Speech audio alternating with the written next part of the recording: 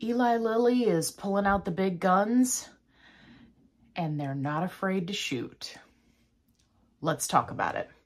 Hey everybody, it's Allie. I'm on a fantabulous weight loss journey, and hopefully you'll subscribe and come along for the ride because I put out new videos every day.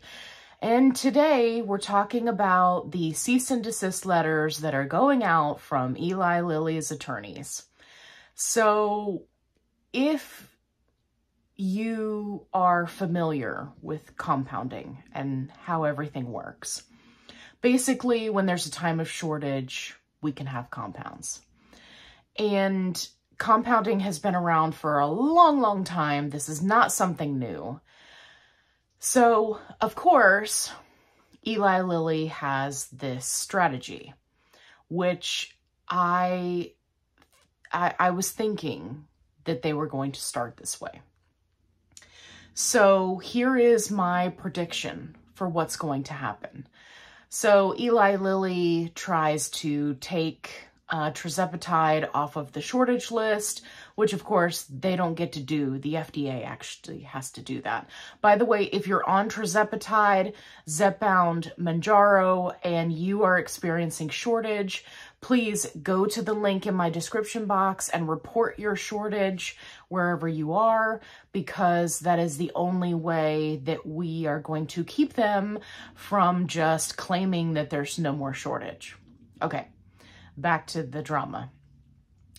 So with compounding, these companies, these pharmaceutical companies are missing out on a lot of money, right?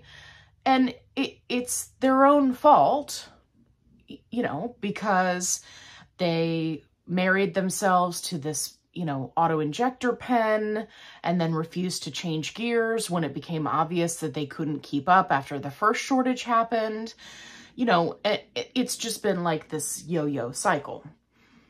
Well, now they've decided that they're going to start with Zepbound and they're going to release single-dose vials for the lowest two doses, 2.5 and 5. And I think this is them testing the waters for getting it out of shortage so that they can stop these compounding telehealth companies, right, from capitalizing all of the money. So what they're going to do is they're going to start small. And I'm going to put an image up on the screen of the cease and desist letter that a small med spa had received. And they're going to start small, right? Because small doctor's offices, small med spas, right? These are mom and pop shops or, you know, doctor conglomerates where it's like a group of doctors, and they are not going to risk being sued by a pharmaceutical company because holy crap, pharmaceutical companies have entirely too much power and entirely too much money here in the US.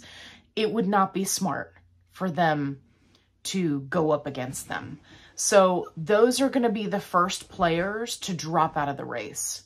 They're going to say, hey, it's not worth it for me to lose my entire medical practice over a GLP-1 med. And they'll just stop offering it. So that's going to be your local mom and pop shops, your med spas, your weight loss centers, right? The lower end. The next round is going to be the larger compounding pharmacies and telehealth companies. And hopefully, if these companies were run by smart people who knew that this day was going to come eventually, they have a plan in place. I could speculate on a couple of different things that they might do, but I think it's just going to be interesting to see how they navigate this space because, again, it's a lot of money. So we'll see what the compounding pharmacies do. Technically speaking, at this point, as of today, no one is in violation because Tirzepatide has not been removed from the shortage list. until the FDA themselves removes it from the shortage list, there's not really a whole lot that an Eli Lilly lawyer can do other than to send you a cease and desist, scare the crap out of you, right? So that you just stop on your own, which, you know, saves them money because then they don't have to go after every single little mom and pop shop and med spa, you know, when there's 10 in every city. So this is kind of like the first wave. The second wave, they'll be moving up the tier, right? So you knock out your low hanging fruit first, and then you move up to, you know, what requires more energy. And hopefully these telehealth companies are going to fight back. Now, if Tirzepatide is taken off of the shortage list, these telehealth companies are going to have some kind of workaround. They're going to have to. Now, keep in mind, compounding in general is designed because not everybody can take every medication. People have allergies. People have allergic reactions to preservatives, to, you know, stabilizers, to the active, you know, not necessarily the active ingredient, but other ingredients that are in a medication. So compounding itself is not going to go away. But it may take a little bit more tweaking than just adding a B12 to it. They may have to pair it with something else. They may have to create a whole new type of GLP-1 combo. We're just going to have to see which direction they're going to go. For the telehealth companies that were just a wham bam thank you ma'am, they just jumped in to get in on the money, and then when the time comes they're just going to jump out. I think that you will see a lot more of them switch to research peptides, which are peptides that are not GLP-1s. They are other peptides that they claim do other things. They can help you lose weight. They can help you with your skin. They can help you with, you know, your energy, like, right? Except there's not a whole lot of research that any of that stuff works. Just because you name a shot, lipo something something, doesn't mean that you're going to lose weight. So please be very, very careful with that. There are quite a few influencers who are out there promoting those research peptides, but it's impossible to know if they actually work or if it's just because those influencers are on a GLP-1, right? Like, I could claim that my multivitamin is helping me lose weight, but we all know that I'm on a GLP-1 and that's what's helping me lose weight, right? So it's just one of those things. You just have to be careful. But I think that there are going to be a lot more telehealth companies that are going to go that route. And then they'll just wait for the next GLP-1, you know, or GLP and GLP-1 combo to come out and go into shortage. And then, right, and then they'll jump on that bandwagon. So I think it'll be interesting. I don't know how they're going to navigate this, but I'm sure that they have a plan. And I've talked about that in previous videos. So if you would like to know my thoughts on that, definitely go check those out. It's certainly not time to panic. I am someone who always wants to have a backup plan. So while my medication is covered by insurance currently, it doesn't mean that it always will be. And, you know, I had a backup plan for going to compound if there was an issue with insurance coverage. You know, it will likely be vice versa if you are on a compound because insurance didn't cover it, right? You may need to get your medical records from your telehealth company. You know, this is where having all of that lab work that I recommend that you get every 3 months is going to be helpful.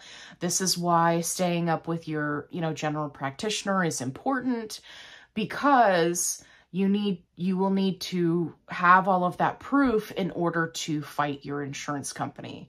And if you just opted to go through a compound pharmacy and telehealth company and they didn't require labs and they didn't require you to weigh in and they didn't require you to do anything, you're going to be in a little bit of a pickle, and you should probably start saving money now so that you can either purchase name brand while using the coupon, which is, going to run you anywhere from $500 to $600, or, so that you can stock up on compound and try to wait through it. It's really going to be challenging. It's really going to be challenging. It's not going to be fun for people. You've got a little bit of time because, like I said, Tirzepatide has not been taken off of the shortage list yet, but we're just going to have to wait and see what is Eli Lilly going to do in the future.